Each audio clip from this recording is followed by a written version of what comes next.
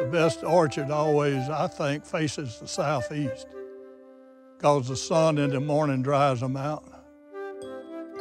Very few people have apples. I don't know if anybody's got 10 apple trees. And I have 500 with 100 varieties. This is the most extensive apple orchard in the whole state of Mississippi. As you can see, as we look down the orchard, there's all different varieties and all different sizes and types. These two apples are called the Riley apple.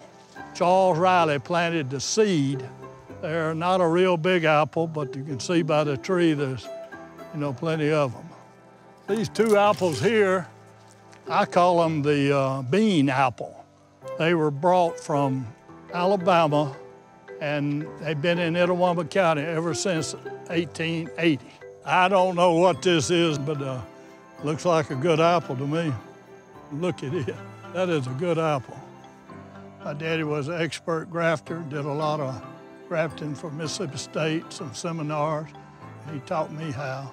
What we have here is an apple tree that Mr. Russell grafted just earlier this year.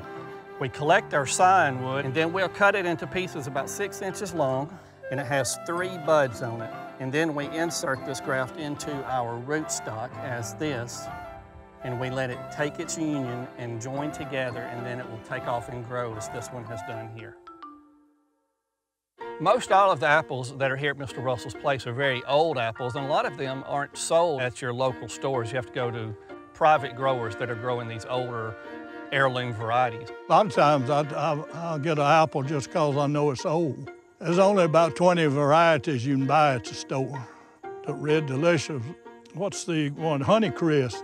It tastes good, but you can't grow it around here. Pink Lady, you can't grow. But there's so many different kind of apples. Kynard and Keepsake and Buckingham. One of the most famous ones he has here is called the Cawley apple. This tree here is a Cawley apple. They're a big apple, and it came from a fellow named Cawley down at Grenada, Mississippi. We grow Cawley at our research station that we took from cuttings here, and they also do very well in Tupelo. It is survived back as the very early 1900s. This is a Virginia wine sap. So you don't find many prettier trees. It's a wine sap, but a redder color to it. Some of the other ones are even survived back into the 1800s in this part of the state. Okay, this is the oldest apple right here. It's a Roxbury, but it's a real old apple and has a real thick coat on it. Some of the reasons why people might want to graft a tree is that they are trying to carry on their family trees. Some of these that he has got cuttings of and he's growing, he's the only person really in Mississippi that's even growing those. And so he is carrying on the legacy and carrying on the heritage of these plants by continuing them. I'm in it to learn and enjoy myself, and I like to grow stuff.